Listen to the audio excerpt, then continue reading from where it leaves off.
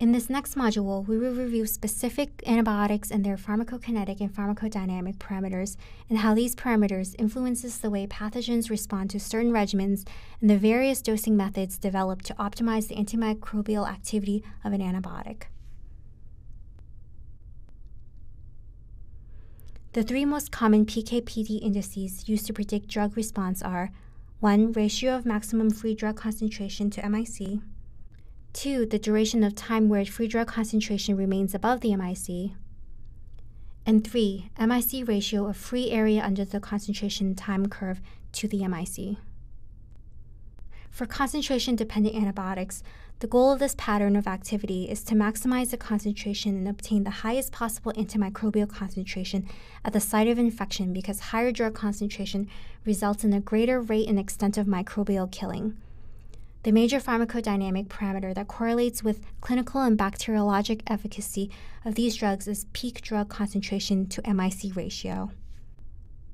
Antimicrobial classes that exhibit this pattern of antimicrobial activity include aminoglycosides, fluoroquinolones, daptomycin, and metronidazole.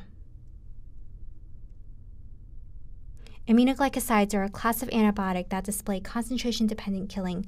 High peak aminoglycoside concentrations to MIC ratios are correlated with clinical response. Parental aminoglycosides, particularly gentamicin, tobramycin, and amikacin, have long been used empirically for the treatment of febrile neutropenia or patients with life-threatening nosocomial infections. Aminoglycosides are commonly utilized with cell wall active agents for synergistic activity for gram-positive infections. For the treatment of gram-negative infections, there are two methods of aminoglycoside dosing. The older of the two approach is to administer multiple doses, usually 1.7 to 2 mg per kg every 8 hours for gentamicin and tobramycin. It has long been recognized that ototoxicity and nephrotoxicity are potential complications of aminoglycoside therapy. Application of pharmacodynamic principles may be another method to reduce ototoxicity of aminoglycosides. Recent data have suggested that toxicity is related to drug accumulation within the air and not peak concentrations. When considering the pharmacodynamic profile of aminoglycosides, there are distinct advantages of using high-dose extended interval.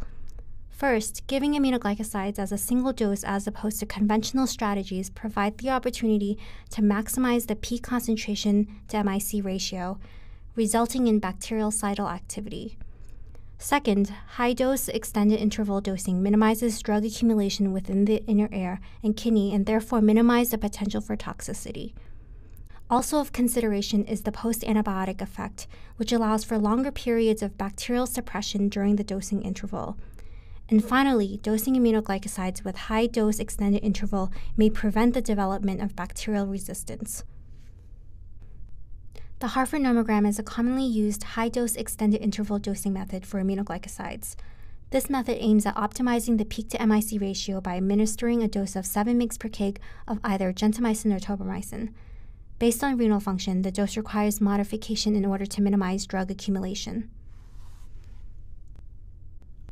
Due to the high peak concentrations obtained and the drug-free period at the end of each dosing interval, this nomogram eliminated the need to draw standard peaks and trough levels.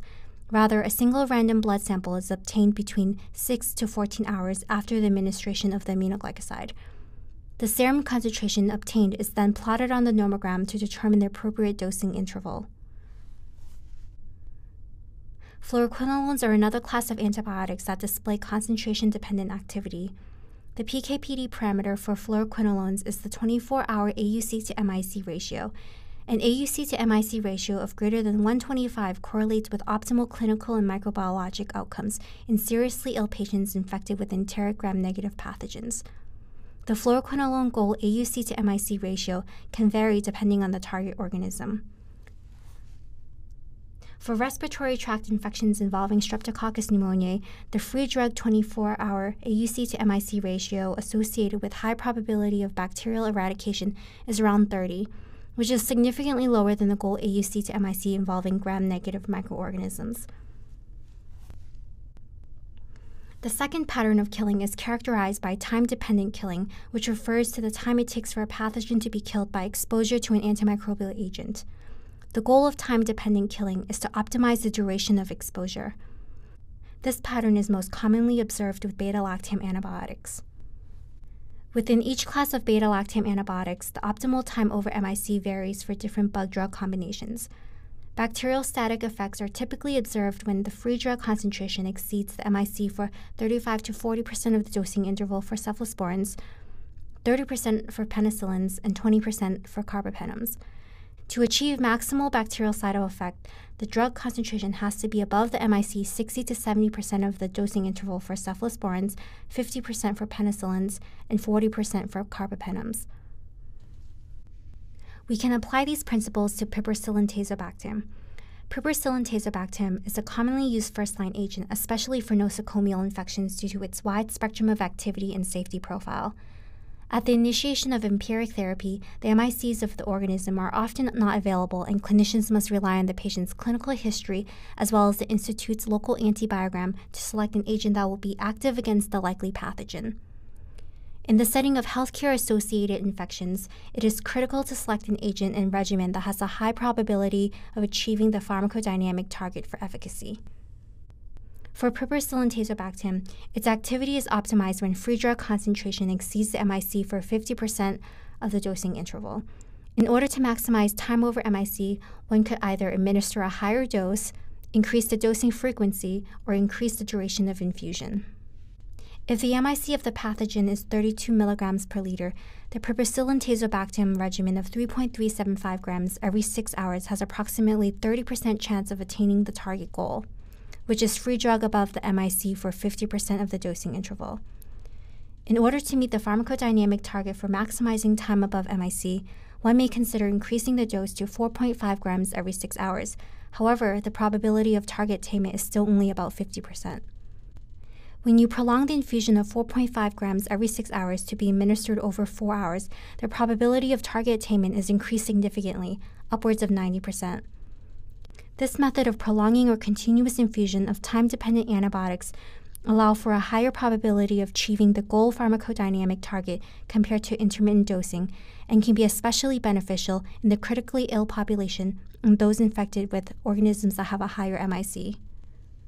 Here is an example of bacterial cyto effect of varying drug concentrations for a concentration-dependent antibiotic compared to a time-dependent antibiotic on a strain of Pseudomonas aeruginosa. As shown in the first two graphs, tobramycin and ciprofloxacin display a concentration-dependent pattern of bacterial cyto activity. As tobramycin and ciprofloxacin concentrations above the MIC increases, the rate and extent of bacterial killing also increases as well. In contrast, ticarcillin displays a time-dependent pattern. As seen on the right, increasing concentration results in an increased bacterial kill, however not to the same extent. The additional bacterial kill between concentrations 4 times over the MIC compared to 64 times over the MIC for ticarcillin are minimal compared to the concentration-dependent activity of tobramycin. As mentioned earlier, another important consideration is the post-antibiotic effect. It reflects the time it takes for an organism to recover from the effects of an exposure to an antimicrobial and resume normal growth, and also the sub-MIC effect, which is the effect of antibiotics at concentrations below the MIC. By adding consideration of the post-antibiotic effect, antibiotic activity can be divided into 3 rather than 2 patterns of activity. To summarize the 3 major patterns of antimicrobial activity, aminoglycosides and fluoroquinolones demonstrate concentration-dependent killing over a great range of concentrations and have prolonged post-antibiotic effects.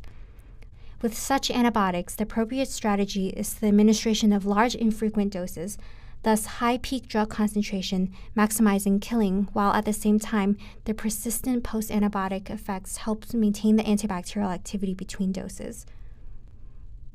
In contrast, beta-lactam antibiotics exhibit time-dependent activity as well as saturable microbial killing, with only little to moderate persistent effects once exposure to the antibiotic has ended. In this circumstance, the goal is to optimize the duration of exposure of the pathogen to concentrations of antibiotics in excess of the MIC. With other antibiotics such as vancomycin, AUC to MIC, which contains elements of both concentration and time-dependent killing, is predictive of optimal clinical and microbiologic outcomes. Understanding the exposure relationship between bug-drug combinations is critical when designing an antibiotic dosing regimen. Pharmacokinetic and pharmacodynamic characteristics are a major determinant of efficacy for antimicrobial therapy and is essential for rational determination of clinically relevant susceptibility breakpoints. For concentration-dependent antimicrobials, the pharmacodynamic goal is to maximize the antibiotic drug concentration at the site of infection.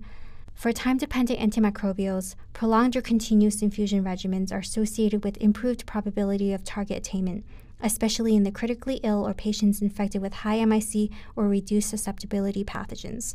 The role of antimicrobial stewardship is to consider the pharmacokinetics and pharmacodynamics of each antimicrobial class and promote the use of optimal dosing regimens for maximal bacterial eradication, as well as preventing the development of resistance on therapy.